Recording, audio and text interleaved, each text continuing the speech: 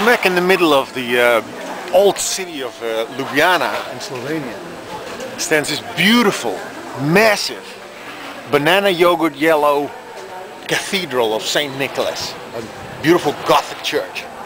This sculpture here in the side of this humongous church, this is called a Pieta. It's the depiction of Mary with the adult Christ after he died.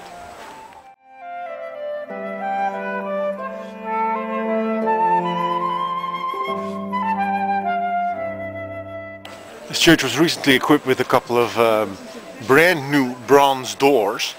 This door depicts the Christ reposing, dead, and with 6 bishops of Ljubljana posing over him, or actually rising from him. That's the idea.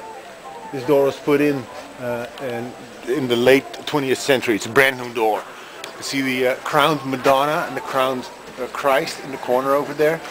It's a really beautiful piece.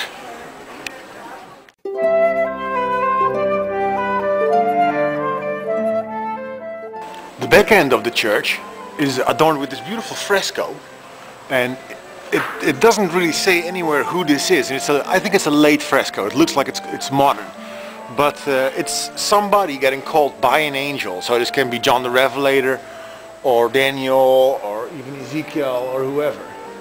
And another mural, beautiful fresco of the calling of Mary. There's Gabriel with the lilies, the sign of purity, and God the Father with the signature triangular, well, aureole or whatever you want to call it, behind him. Some beautiful statues also next to it. Joseph on top.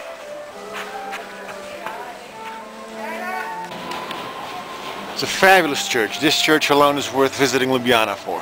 Beautiful Gothic, massive church.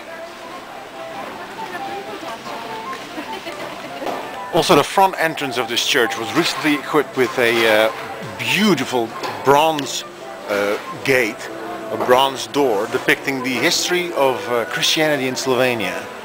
It's a massive, massive piece. Beautiful relief.